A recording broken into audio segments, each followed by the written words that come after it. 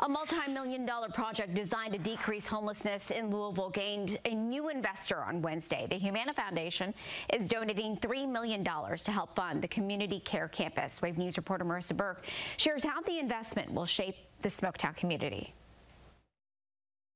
It may not look like much behind me, but this will become shelter for many unhoused people in Louisville. It's a big investment in the community, but also the Smoketown neighborhood.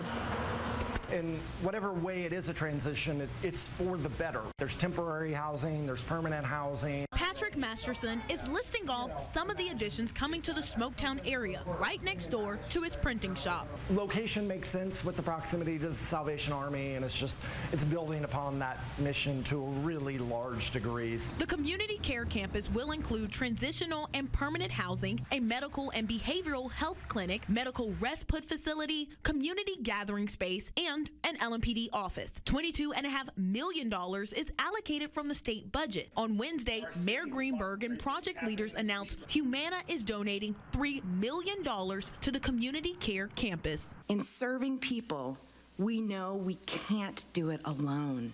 It takes a village, a coalition, and we're glad to join you in service of that coalition today. The Humana Foundation's $3 million contribution, project leaders still estimate $5 to $10 million more will be needed. In Smoketown, Marissa Burke, Wave News.